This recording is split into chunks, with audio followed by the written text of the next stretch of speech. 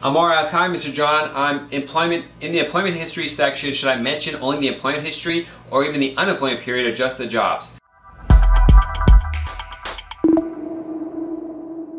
I typically just do the jobs. My associate was reviewing the forms and she's like, well, this form asks for unemployment, stuff like that.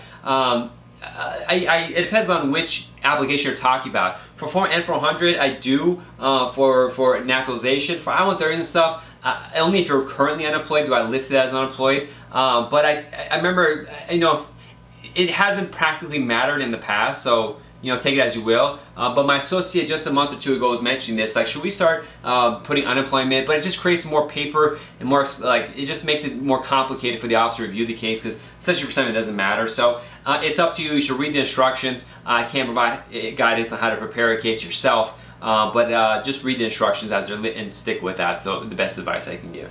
Thank you for watching this educational program. To get the latest videos, click the subscribe button and the notification bell icon. Also, help us help the immigrant community by liking this video and sharing it with your family and friends. You can also find us on other social media sites like Instagram, Facebook, TikTok, LinkedIn, and Twitter, where you find the latest updates on immigration news, policy changes, and tips. Be safe and God bless. See you soon.